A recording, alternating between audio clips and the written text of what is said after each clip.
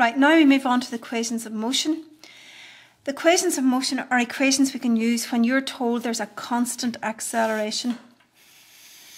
Now, the situations you might be told that in is, you might be told something about a car moving along with an acceleration of, and all you can do is assume that that acceleration is constant.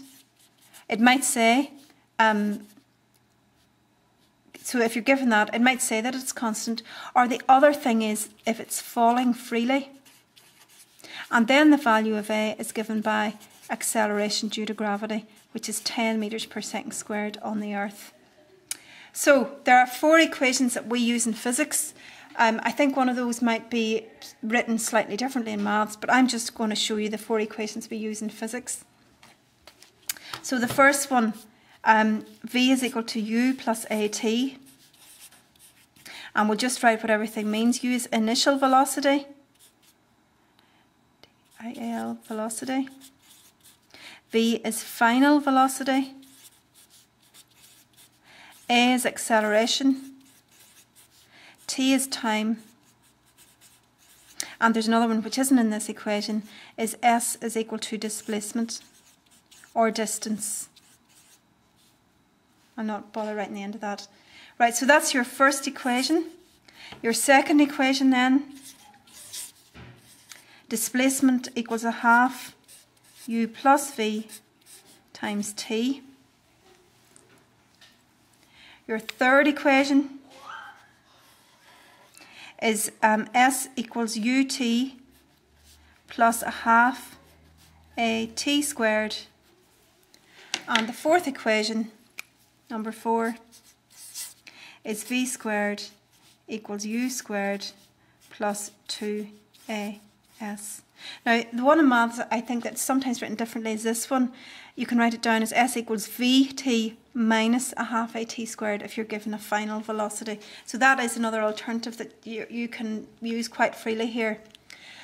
Now, the problem with using these equations isn't that they're so difficult, or even once you've got used to using them, choosing which one to use. The problem is deciding, is this when I use them? Because the question won't say use the equations of motion to work out the distance travelled, the final velocity, the initial velocity. It will just give you values, or it'll give you a graph and say what is, and you have to decide, in that case, is that what you use? So always decide if you're given a constant value of A, or you're given a value of A, or if you're told the object is falling freely or being thrown up, then A is equal to minus 10, and you can use them in that case. So we're going to show you a few examples of this, and we'll do a few answers. Again, feel free to stop the video, do your own answer, and then just check, did you get the right answer? So this question, we are given the deceleration produced by the brakes of a car on a particular occasion is 7 meters per second squared. So we already know, and we're going to write down what we know. We already know A is equal to, now it says it's deceleration, so we're going to write it in as minus 7. The car was initially moving at 14, so U is equal to 14.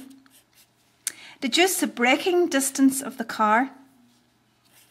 So we're looking for a displacement and the time taken for it to stop. Now we can't do all this in one go, so we'll do that bit in the next question. For the car to stop, that means its final velocity is equal to 0. So we've got A, U, S and V. And if we look back at our equations to see which equation has got S, U, A and V in it, and you can see that it's the last one here, S, U, A and V. So we need to use our last equation there. So if I just use a green pen here, V squared equals U squared plus 2AS. 0 is equal to 14 squared plus 2, now it's times minus 7 times S.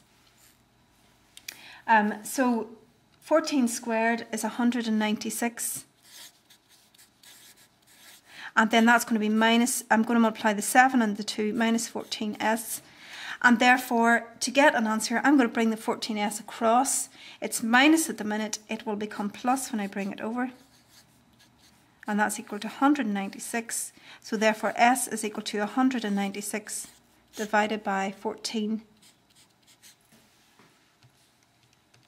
And the answer actually comes out as 14 metres. So it takes a car 14 metres to stop when it was initially moving at 14 metres per second.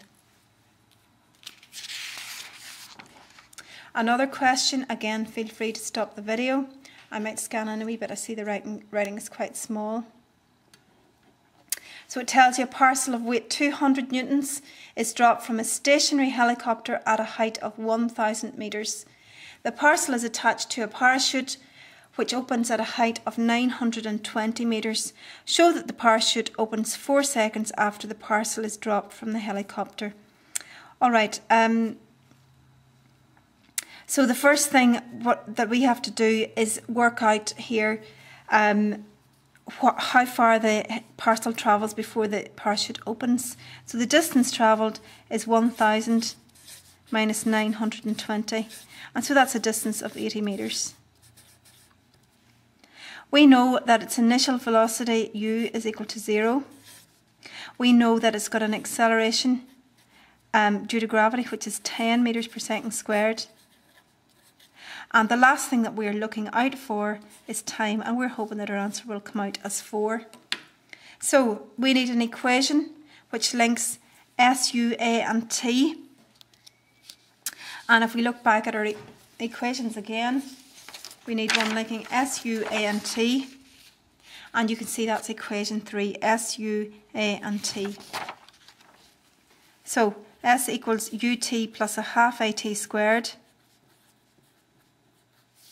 S is 80. U is 0, so 0 times T is 0, so I just write 0 in there. Plus a half, it's been accelerated at a rate of 10 metres per second squared, and we're looking for a value for T. So 80 is equal to 5 times T squared.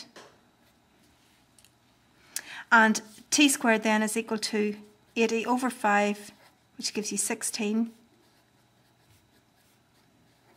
And therefore the square root of 16 is equal to 4, and it's time, so it's in seconds. So that just proves. Now the 200 newtons there had nothing to do there. It was in the question, and it's maybe just there to give you a red herring or something like that.